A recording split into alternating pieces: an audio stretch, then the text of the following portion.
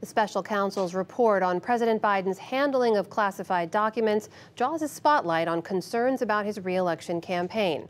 On that and the other major political stories shaping the week, we turn to the analysis of Brooks and Capehart. That is New York Times columnist David Brooks and Jonathan Capehart, associate editor for The Washington Post. Great to see you both. Hey, Amna. So, Special Counsel Robert Hur released his report on the president's handling of those classified documents. The investigation, we know, did find some classified documents during their search. This was at President Biden's Delaware home, this tattered box in a garage, among others. But he did conclude the evidence was not sufficient for criminal charges. Jonathan, what was your reaction to that decision and how it's being received? Well, I mean, great that the decision, not charging the president, terrific. The other thing about the report that was good is that it compared and contrasted. Yeah. President Biden versus what former President Trump did. And that is the thing that I think everyone needs to remember. When classified documents were found at the home and all the other places of President Biden and his administration cooperated, gave them back, had authorities do searches. When documents were found or believed to have been at the former president's residences, he stonewalled. He lied about handing them all over, and that's why he was indicted. And so anyone who's trying to conflate the two situations is being disingenuous. So that's what I have to say about that. Well, David, we know he did. The special counsel went to great lengths to say there were several material distinctions between the two cases. Is that resonating with the public? Yeah, I think so. I think people know the Mar-a-Lago case is more serious. But, Biden was sloppy. He did share classified material with the ghostwriter, apparently. I think, frankly, it was unattractive of him last night to blame it all on staff. Maybe staff was partially to blame, but I don't think that's what leaders do, that they blame the team. But nonetheless, as Jonathan said, he cooperated. It was sloppy. He said, let's rectify this. And if Donald Trump, when they came to him about his documents, had said, yeah, I cooperate, he probably wouldn't be in the mess he's in. Well, we also know the special counsel chose to comment on Biden's memory function in that report, saying he had, quote, significant memory problems. He wrote this: Mr. Biden would likely present himself to a jury, as he did during our interview of him, as a sympathetic, well-meaning elderly man with a poor memory. Jonathan, what did you make of that inclusion in the report? Does that... You trying to trigger me on the... Your face perhaps says it all, but please. And that wasn't the only place where he talked about the president's age. I thought those reports were supposed to be just the facts. That was gratuitous. A lot of the other ones were gratuitous. We've spent way too much time talking about this president's age. And I'll say it again. When Ronald Reagan was the oldest person to ever be in the White House and to run for re-election, I don't recall a lot of people within his own party talking about the fact that we need to get another person, he's too old.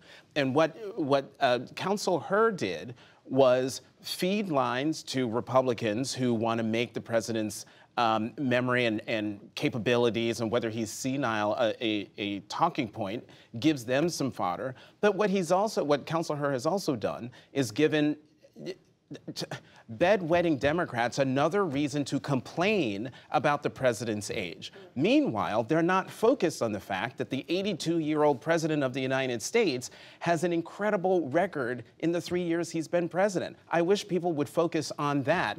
And the fact that he mixed up, the president of Egypt with the president of Mexico, I did the same thing around this table when talking about the governor of Virginia. Remember when I said Governor Northam and the two of you, your heads popped off. You're like, well, who's he talking about? A former governor. A former governor, but and also, still. To be fair, you are not president of the United States. I know, yeah. But not yet. One can dream. but let me ask you about this, David, because we did see, as you both mentioned, President Biden come out in a fiery press conference last night, and he referenced specifically one of the mentions that Counsel Hur made about his failure to remember when his son Beau died. Have a listen to how the president responded.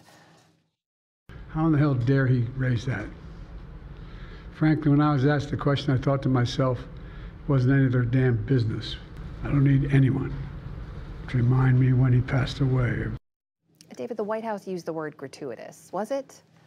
Two-thirds. I think the special counsel talked about the age because his job is to think through how a jury would think. And the argument was the jury would not convict the guy because they think he'd be a well-intentioned guy with memory problems. Nonetheless, prosecutors are also not allowed to insult people who they don't charge, because the people they're insulting don't get their day in court to fight back. And so this is prosecutable standards, and I think he sort of very much flirted or went over the line on that.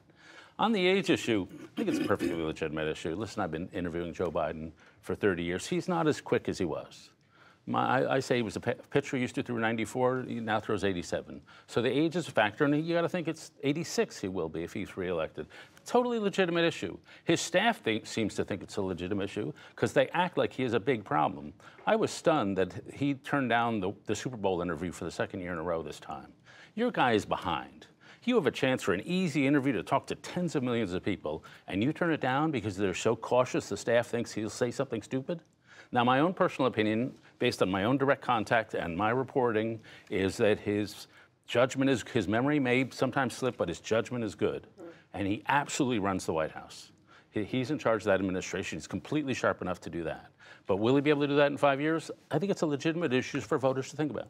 I know we're going to be talking about this a lot more, but I do want to get both of your takes on another issue this week, because the Supreme Court did hear arguments related to the Colorado case that's seeking to remove former President Trump from their primary ballot. It doesn't seem like they're likely to do that based on some of the concerns we heard from the justices. But what's your takeaway, Jonathan, from how the justices are looking at it and the impact of this decision? I mean, if we were to judge the arguments on their face, it seems like we're headed to, what, 8-1 or a unanimous decision to keep his name on Colorado's Republican primary ballot. This might be the one and only time we get a unanimous decision, especially when we think about the fact that this is a 6-3 conservative supermajority where the pendulum swings from Justice Ketanji Brown Jackson all the way to the six conservatives on the far right, and yet it seems like they are all pretty much in agreement here. So that's what I found the most amazing takeaway I took from the hearings. What about you, David? Yeah, unsurprising. There was no way the Supreme Court was going to want to get involved in the middle of an election.